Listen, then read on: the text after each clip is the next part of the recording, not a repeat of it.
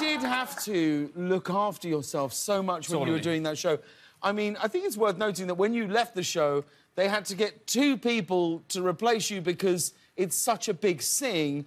When it was done, when you had your final curtain call, what did you do to celebrate? Well, the night of, I had 40 of my friends. We rented out this big karaoke room in New York, and I just picked like only songs that were way out of my range, so I could just like shred my chords and just really abuse them because I'd been so delicate with them up until that point. And then I went home and I ordered Panda Express via Postmates. Wow.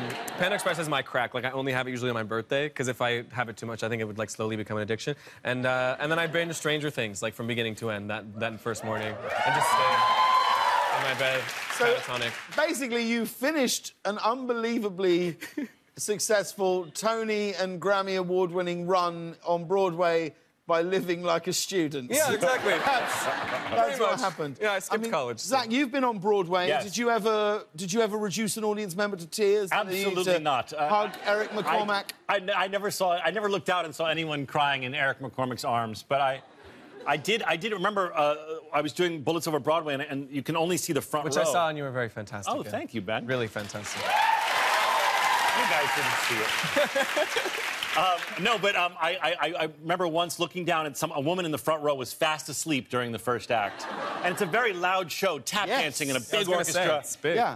And so it's very hard to play when there's someone asleep in the front row. So at intermission, I asked one of the ushers to bring her a Red Bull.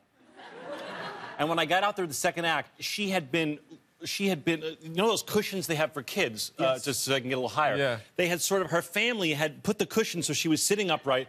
She had sunglasses on like Weekend at Bernie's. And she had the Red Bull. So she was still asleep, but the family had sort of propped her up.